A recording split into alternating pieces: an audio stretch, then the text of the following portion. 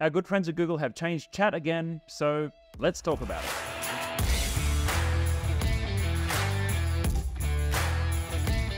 Google Chat, it's been through so many iterations. It was Hangouts, and then it became Chat, and then it was neglected for a little while, and now they've decided to start making some changes again. I don't know, maybe because Teams has caught up, maybe because they finally got their shit together with their development teams.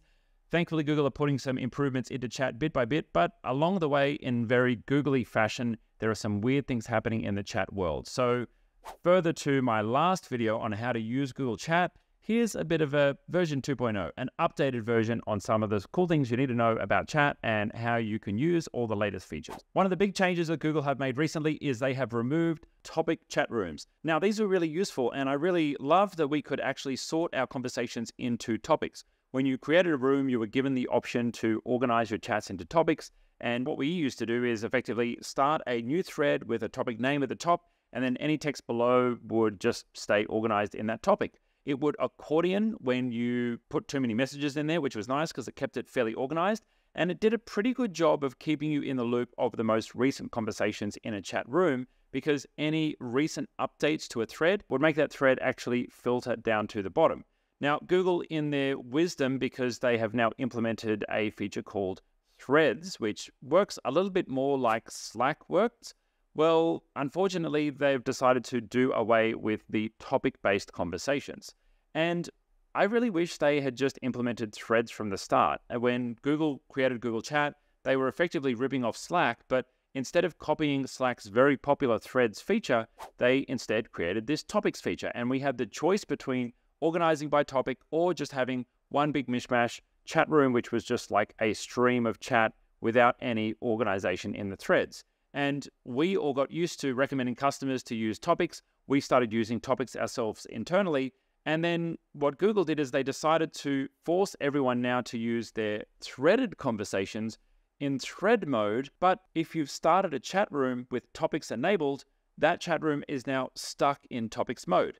Now, Google have said that they are going to convert the topics-based chat rooms over to thread-based. And so at some point, those topics are going to turn into threads. But there is still a fatal flaw with the current implementation of threads.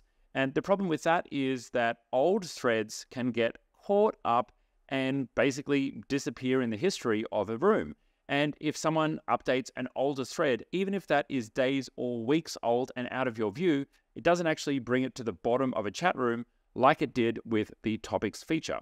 And so while you can open up a chat room, you can see all of the threads that you're subscribed to, it still doesn't sort them by last update. And so you're effectively stuck with a situation where someone could reply to an old thread and it's out of your view. And if you missed a notification, or maybe you grab the notification on your phone, but when you go to sit down on your PC, you don't know what thread they've replied to, you're going to be having to do a lot of scrolling to actually find the messages. Google, please fix this. We'd love a feature where the latest updates are somehow collated so we can see all the latest threads that have had our mentions, or just threads that we're following, so we know where our latest communications are.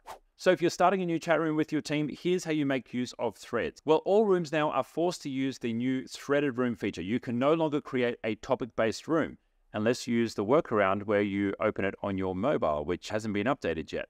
But by the time you see this video, that one might be gone as well. Once you open a new room, a thread is pretty straightforward to start. You type a message and then you click reply in thread to open the thread. I like to throw in the little thread emoji so people know that I'm starting a thread, and then they get the idea that, okay, this conversation is going to be held in a thread. The thing I like about that is if you've got more than 5 or so people in a room, you're not going to end up with a crazy amount of chat messages when you're having side conversations about particular topics. Many rooms are pretty much just thread rooms, including my room that I use for my personal assistant, where I might be opening 5 to 10 threads per day, and I want all of those conversations to be had on the side rather than filling up the main room. Finding threads is pretty straightforward. You can click on the Threads button and it will open up a list of all the threads that you're currently following. You can even click and select threads that have mentioned you, or just to show you threads that you are following currently. The next new feature that Google has added to chat is the ability to quote text. And this one I really love because it can help your conversations to flow if you've got multiple chats happening at the same time. Now, if someone sends you 2 or 3 direct messages and you want to respond to one message in particular, You can click that quote button and it's going to let you respond to it. Quotes also work in threaded conversations too. So this is really useful if you want to reply to a particular message from somebody said in a thread or said in a main chat room. Great work, Google. Awesome feature to have. A little bit late, been around on Messenger and WhatsApp for many, many years, but we are very grateful that you've implemented it into chat. And finally, they wouldn't be doing their job if they didn't put emojis everywhere. Emojis are now in Google Meet, and now emojis are now in Google Docs, and emojis have come to chat as well. You can hover to emoji react over any message inside of Google Chat.